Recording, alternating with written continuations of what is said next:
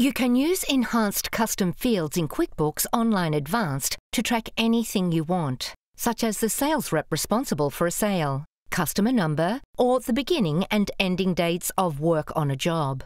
You can set up custom fields for customer and supplier records as well as for transactions.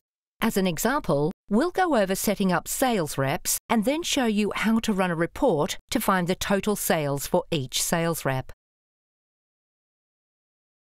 To start, go to Settings and then Custom Fields. Then select Add Field.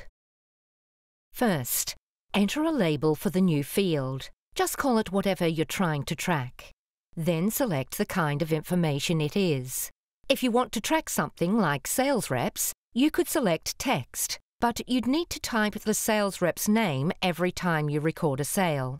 So instead, you can set up a new drop-down list with all of your sales reps' names. If this is something that you want to assign to your customers, suppliers, or projects that aren't already in QuickBooks, select Customer, Supplier, or Project. From now on, you'll see the new field whenever you create or edit a customer or supplier profile or a project. Then, if you want that same information to appear on transactions, you can select which forms you want it to show up on. In this example, a sales rep isn't assigned to a customer, supplier, or project, and only needs to appear on transactions. Specifically, sales transactions, like sales receipts and invoices. Turn on the Print on Form option if you want customers or suppliers to see your custom field when you print or email a transaction. Save the custom field. This is where you track your custom fields and where they appear. A tick mark means the custom field is available on that form, and a printer means the field appears on the form when you print or email it. Just record a transaction like you normally would,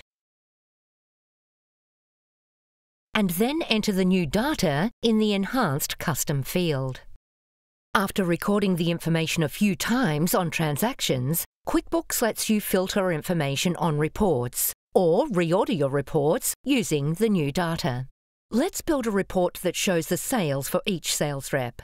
Start with a regular sales report, like a sales by customer summary or a detail report. Right now, this report shows every line of every sales transaction in the report's date range, and everything is totaled by the customer. But select the Group By drop-down menu, and you can organize the report using your custom Sales Rep field. Now the report shows the company's sales organized and totaled by sales rep. You can even save the customization if you want to run this report again later. Now you can set up custom fields to track anything important to your business.